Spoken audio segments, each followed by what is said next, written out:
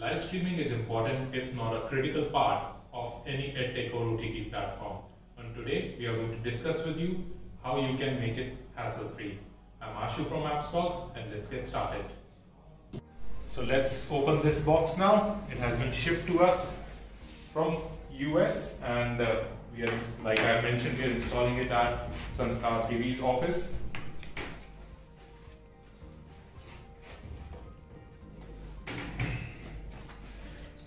So there is a list of items which have been stored here. This would have a quick release rail, a quick start guide which helps you to install this, rail kits, connectors, extra connectors if things go wrong, and also SD connectors, and most importantly the license key sent by AWS.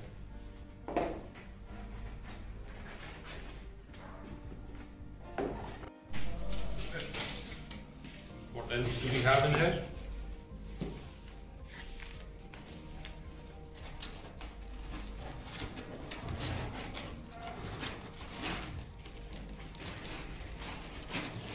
This is the link device.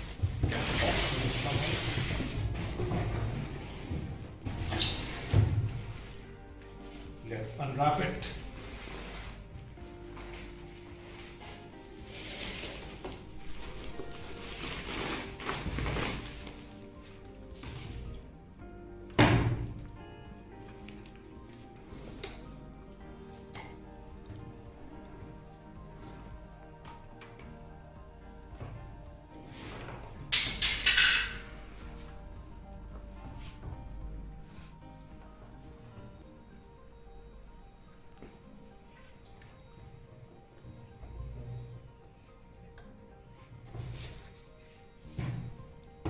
See the other side of it as well.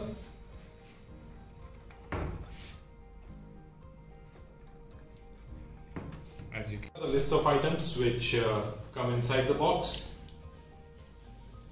Quick release rails, we have it. Quick start guide, we have got this as well. USB recovery drive, power cords.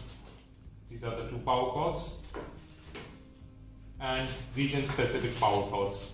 So this would be the power cord which is supposed to be the regular power cords, and as this has been shipped to India, these are the region specific power cords.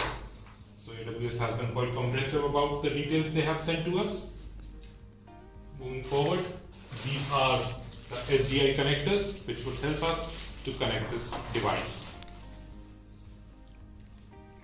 They have sent the rack installation instruction as well, just in case there is any confusion regarding that. And the main Elemental link device.